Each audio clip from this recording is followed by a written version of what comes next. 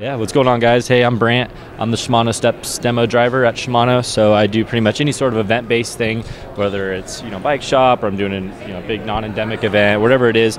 I'm the one that's usually on the road. So today we're here at Interbike. We're displaying our E8000 system.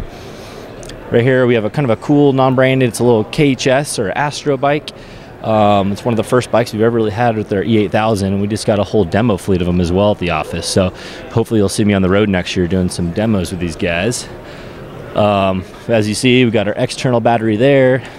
We got the new, smaller, sleeker E8000 motor, a little bit smaller than our E6000. Kind of a cool little design.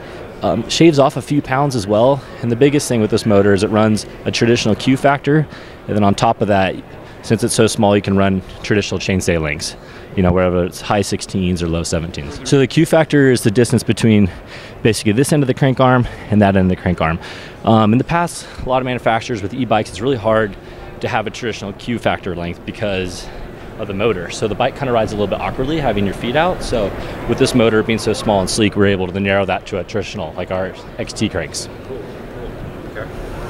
Great. And then this bike also has the ability to integrate with our Di2 derailleur.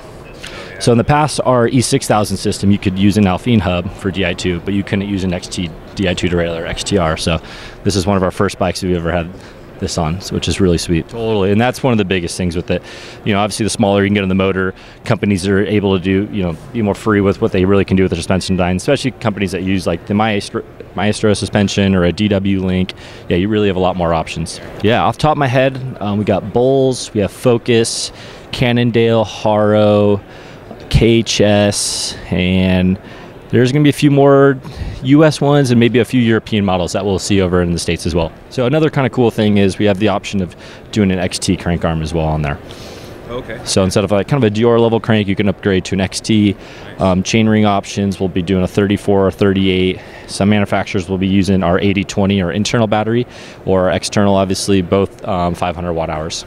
So 250 nominal, it'll peak at 500, and Newton meters will be 70. So our E6000 is 50, and it'll be up to 70, obviously. So the other kind of cool thing to take note on about our system is we went from our regular bike goes Eco Normal High, we're going Eco Trail Boost, but Trail Boost, you'll actually be able to adjust how much assist you want.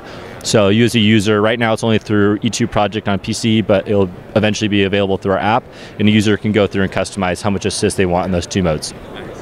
And the assist level will go from 230 to 300% this year. There you go. Go on Shimano-steps.com. Perfect. Great. Thanks, man. Yep.